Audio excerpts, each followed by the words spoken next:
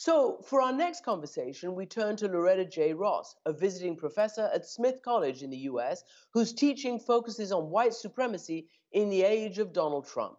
Here she is with our Michel Martin on whether restorative justice could actually work in the United States. Thanks, Christiane. Professor Ross, thank you so much for talking with us once again. Thanks for having me.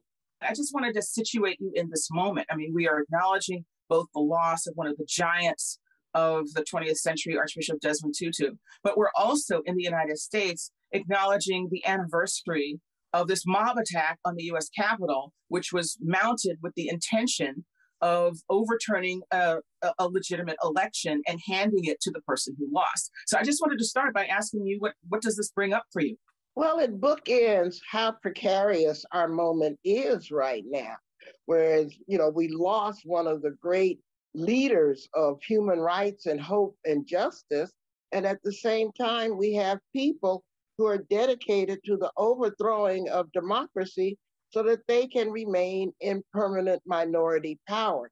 It's almost like they want to reestablish in the United States an apartheid system that Desmond Tutu fought to deconstruct. And so we're bookended by history in a very remarkable way when we bring those two events together.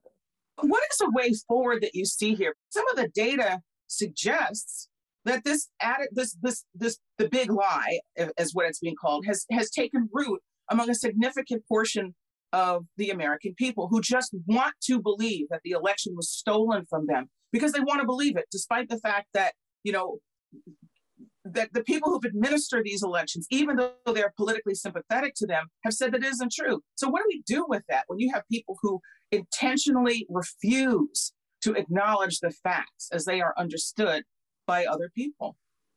Well, I've always had sympathy, but also recognition and understanding that America is built on a lot of big lies. This is not a new thing for the American public.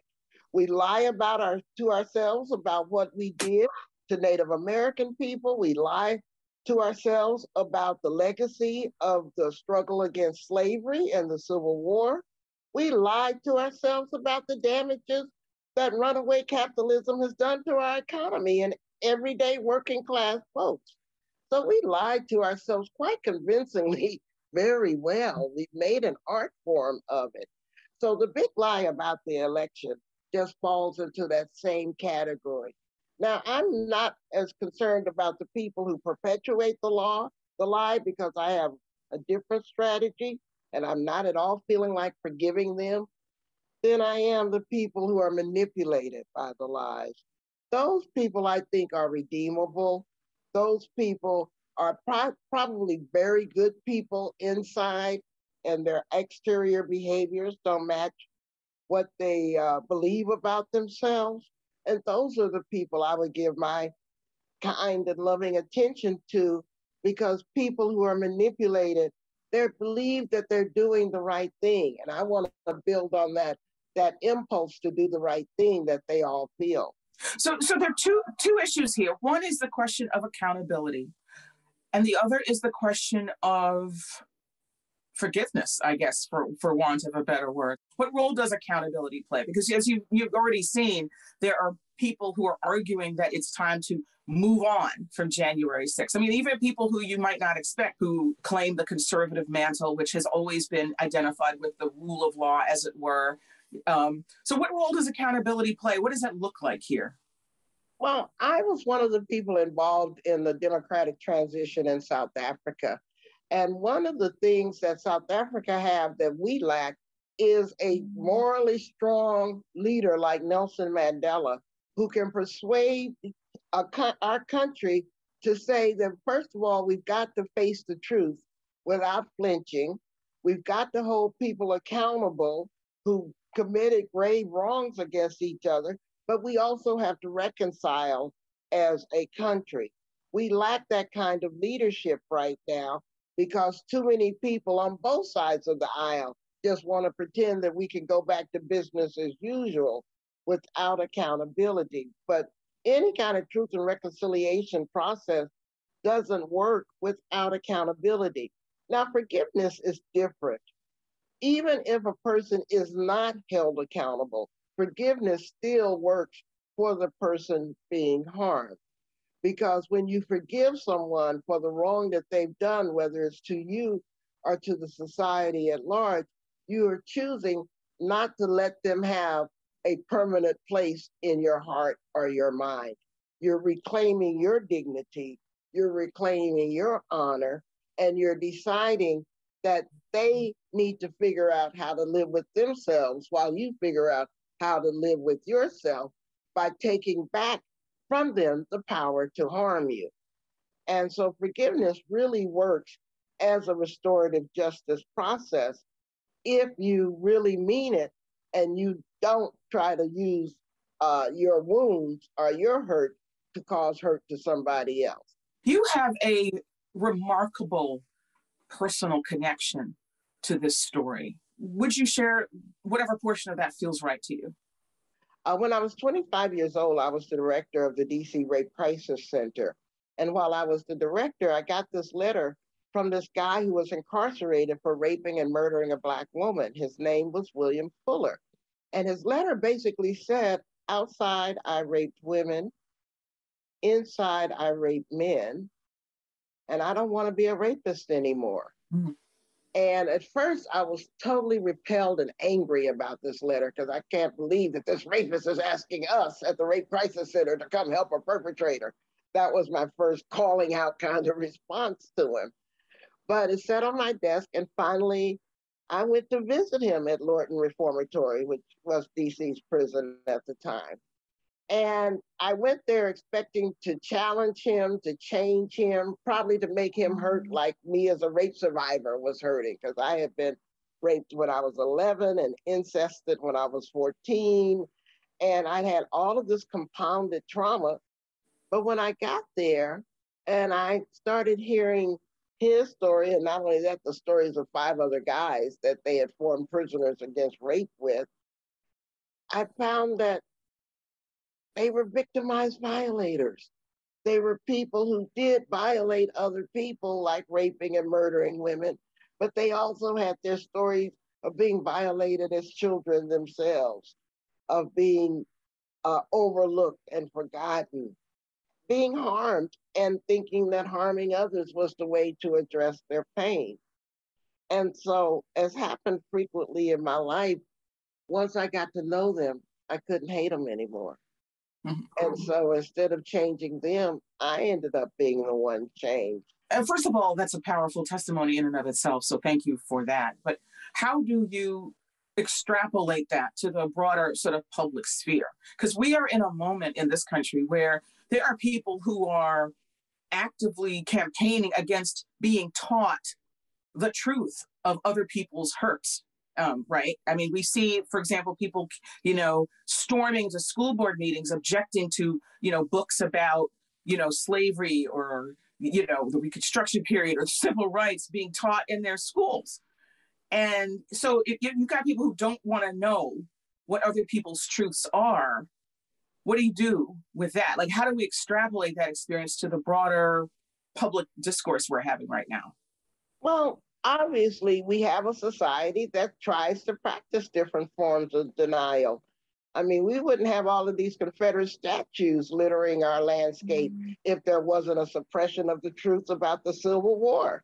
About 30 years after the Civil War had taken place, it was reframed as a battle of states' rights when it was a battle to preserve slavery. We wouldn't have, Nazi Germany held its fascists accountable, and we allowed our country to build statues to ours. And so we've always been in a battle for truth in defining whether or not America is going to live up to those ideals that we bravely stated in the Constitution and the U.S. Bill of Rights, or are we going to be a country built on genocide and enslavement and devoted to white supremacy? Because we did not definitively answer that question with the end of the Civil War, we're still in an unending civil war over that same question. So there are always going to be people, at least as far as I can tell, who are denying the truth that America has never become the thing, the country that it promises to be. But we have that potential. But I'm not into giving up on people, as you can tell. If I can forgive Klansmen and if I can forgive rapists and murderers, I can certainly forgive people who have a different political perspective because I know how many multi-generations of brainwashing has taken place. I mean, it's not necessarily their fault that they don't know the truth. I teach young people in my classes at Smith College every day who are angry about how they were not taught the truth about American history. And once they know, they're eager to do something about it. Professor Ross, this is something that you've written about and spoken about before, that the U.S. has a punitive culture. This is a culture that highly favors incarceration, for example. I mean, we've got, you know, the highest number of incarcerated people in the world. And, you know, as a culture, as a society, we tend to favor incarceration and punishment as a solution to any number of social problems, right?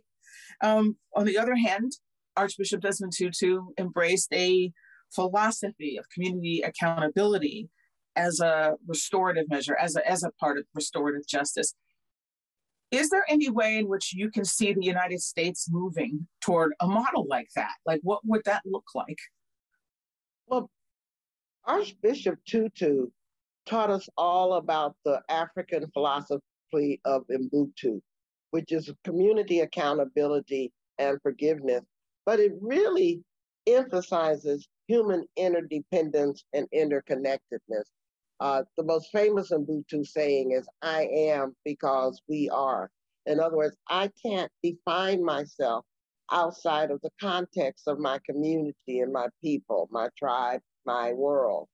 And so what that means is that when a harm is done in a community run by Ubuntu principles, you hold the harm doer accountable by both appreciating what they did well and how they served the community, and then what they did that harmed the community.